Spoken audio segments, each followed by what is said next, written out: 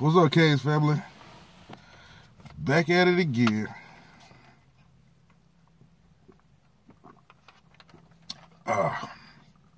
Hopefully y'all can see me. If not,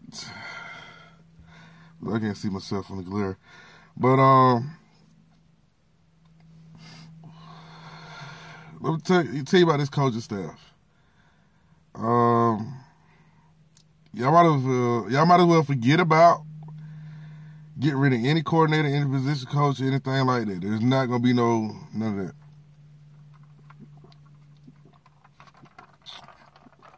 Got a dry mouth.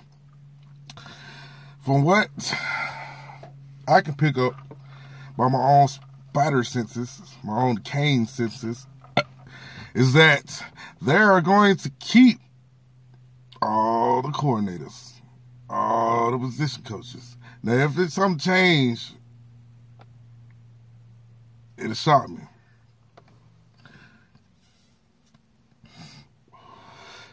But as far as I can see it, as far as so far looking like, it's just all they're going to do is try to change the schemes up for the offense. Manny might get a little bit more involved in the defense. Me personally, I don't see no problem with them. Let them keep all the damn coaches and coordinators they want to keep. Let them keep the whole style they had the first year. Because the second season, if they do the same shit, or they only win one more game extra, more likely them boosters gonna kick their ass about that damn program. So y'all come in together, y'all leave together if y'all keep on with this bullshit. I mean, excuse me, dang, I didn't mean to curse. Y'all keep on with this BS. Then after that, obviously, y'all gonna be gone next season. So, y'all come in together. If y'all do bad, do the same next season and start looking bad at the beginning of the season, or y'all keep on doing the same pattern all together, y'all all leave the same time y'all came in.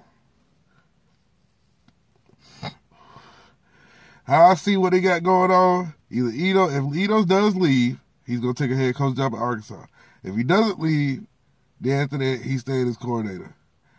But me personally, hey, if you're going to let Manny stay, let all of them stay. He brought them guys in. Either they gonna progress together or they gonna lose together and get out the door together. It's one or the other. That's just how it's gonna go, guys. Guys and women, that's how it's gonna go, ladies and gents.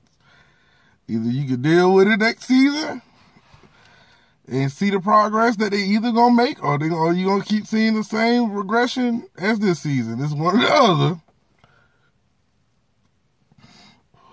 Me personally, I want to see progression because I'm tired of seeing my team lose. I don't even care. I really at this point don't care who the head coach is, as long as we get somebody there that cares about their program and care about winning again. I saw, was it TJ Sports last night? I was watching that, and he was telling the truth. We're only going to have, our expectations are high because it's supposed to be high. But real expectations with the athletic director, what he missed out on saying, TJ Sports fans, I feel like he missed out on saying, not saying that he didn't miss, he did a great job. But what I feel like is the main thing that I feel like is the reason why the expectation realistically should be set is because the athletic director, one, two, the coaching staff is making our expectations that low of an 8 or 9 win season. I know Mark Richt was the last one to do a 10-3 season. I get that. But our expectations are going to remain high. Mine is going to remain high. Y'all can keep y'all whatever you want to keep it. All I see is national championship or bust. You know what I'm saying? That's how I can look at it.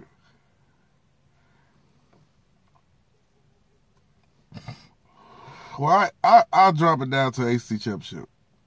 It got to be a championship somewhere. I'm not going to accept the Coastal Division because we should be sweeping it every year. That's just my point of view. They made it simple enough for us to win Coastal every year. Look at who's in the Coastal. I mean, come on. We should be ACC championship every year. If not winning the ACC championship, at least competing where it's like a going down to a field goal and we lose that way. Not losing by a blowout. You know, the Clemson or something like that. You know what I'm saying? But at the minimum, my lowest expectation, if I had to lower my expectation from Natty, or at least the playoffs, well, yeah, my first expectation is Natty. Second expectation is the playoffs. Third expectation is to win the ACC championship. Fourth expectation is to lose the ACC championship in a decent fashion. You know what I mean by that? It's like losing by 3 points, maybe a touchdown. Not 3 touchdowns, 4 touchdowns. A field goal or a touchdown. And right now, the team we got, my expectation and what it was preserved as from Manny, and he knows that we got the talent to do it, is to win the ACC championship, be in the playoffs. So this next season, my expectation for them, with Manny so far, is to win 7 games. That's just my expectation.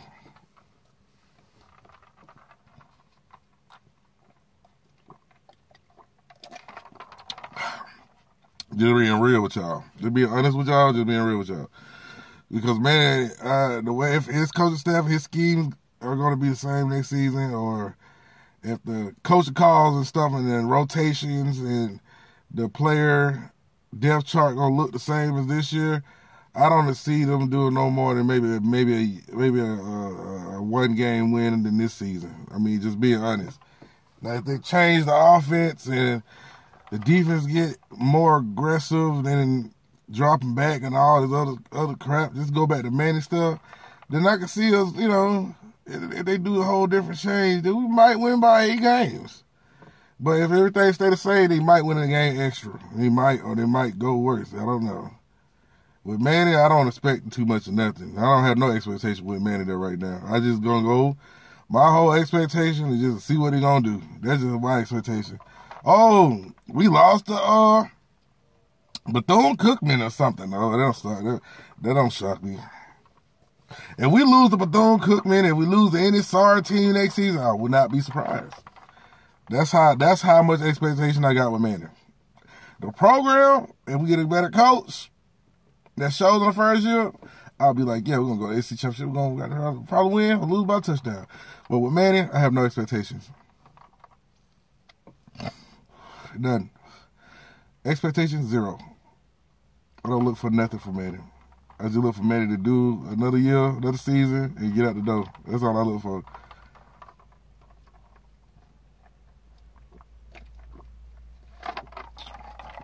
People say you got to give the program time. I'm not hearing that either. You either know he's the guy first season or not, because a lot of first year coaches, Randy Shannon never lost to FIU. Randy Shannon ain't never lost to Georgia Tech, that I recall. If we did, it was barely by a field goal maybe. That's when it was still. That was because of the fact is that they were still running triple option. They had the same screen, but this don't make no sense with losing to Georgia Tech. And they got a whole different offense. They ain't got no tight ends. It's just, the whole schedule to me blew me because of the fact is that a lot of them teams were changing a lot of stuff, and man, don't show me what he got. It's pretty much nothing. But like I said, I ain't got no expectation for Manny Diaz and the route he gone. I'll just sit back and watch. Whatever happened, man. Be honest with y'all. But anyway, man, like, comment, subscribe. Let me know what you think. I'll probably drop another video in a few minutes to conclude my day, because it's a beautiful day right now in Georgia. Yes, I stay in Americus, Georgia. It's another beautiful day until it gets cold as I don't know what later on tonight. Cold as balls later on tonight. Excuse the French. But yeah, like, comment, subscribe, man. If you're new to the channel, please subscribe. I'm trying to go live. They say I got to get 1,000 views on my videos so I can go live. Maybe then if I go live, I can join with Slapping TV.